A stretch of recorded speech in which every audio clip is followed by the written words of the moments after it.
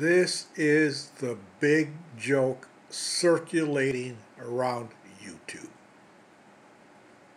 Movies about banks are going to seize your money. Big joke. If banks wanted to seize your money, they'd seize it right now. Get out of the way. I want your money.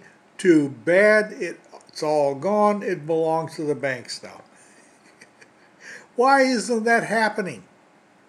Why isn't that going to happen in the future? It's called politicians. Banks are going to seize your money?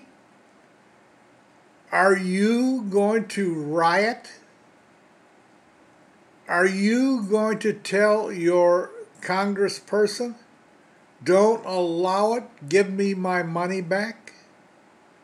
And when you tell your congresspeople to do that, what do you think they're going to do? They're going to make sure your money is never confiscated. Or if they did confiscate it, that you get it all back plus interest. Why would politicians stop banks? Because they want to stay in office. If politicians did nothing about banks planning to seize your money, they not only would be in office for the last term, but they would be recalled. Now, banks going to seize your money?